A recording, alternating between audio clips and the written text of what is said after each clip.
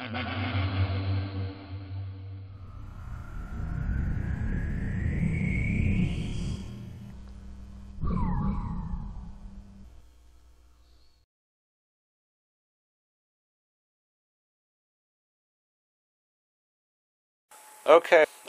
welcome back to the Neodymium magnet experiments. I know you guys have probably seen some of these magnets go crazy with, electromagnets out on the internet. People have built these crazy coils for some, I don't know what reason, what they're hoping to achieve really, but you can do kind of the same thing if you take a magnetic tape eraser.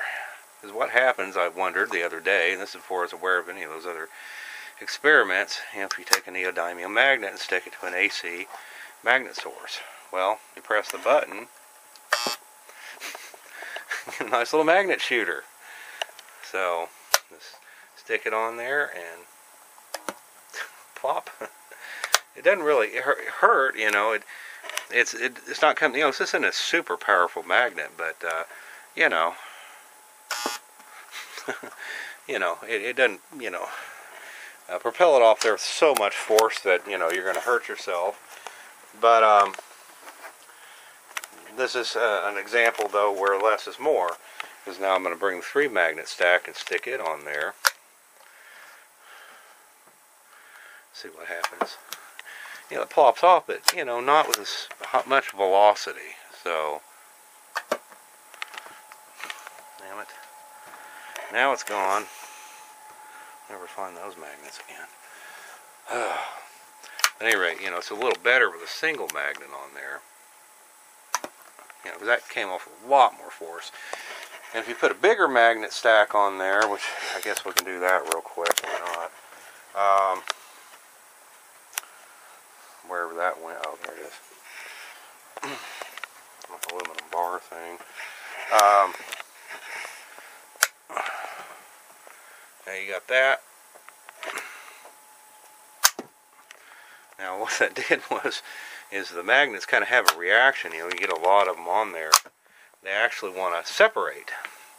And you've seen that on some other YouTube videos. So it's really better just to do this with one, because it could damage these things. And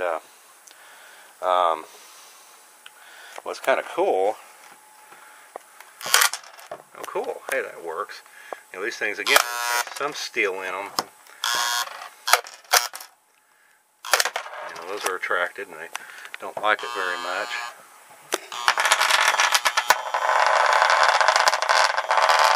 This is under my little table here. I'm not even actually near that magnet. It's trying to stay away from this thing. This is what I first noticed, is that, you take that magnet and,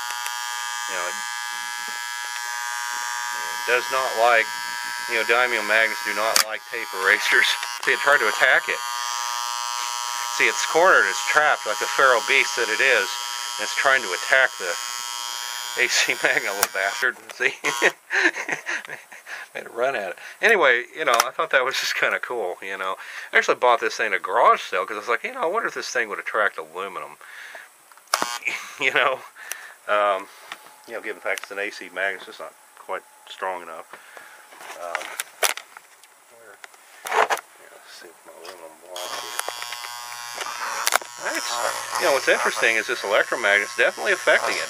This solid block of aluminum, it won't work on thinner aluminum. But yeah, this is not, the aluminum is definitely resisting the force of this electromagnet. So it must have some pretty good force coming out of it then. I don't have a clue how many Tesla these things are, but yeah, you can actually feel it. It's not liking it. It certainly won't pick it up. But anyway, so that pretty much is all the interesting neodymium magnet experiments that I have for you now. So I don't know how many of my tapes survive the magnet attacks on the camera, but anyway, we'll see. Thanks for watching.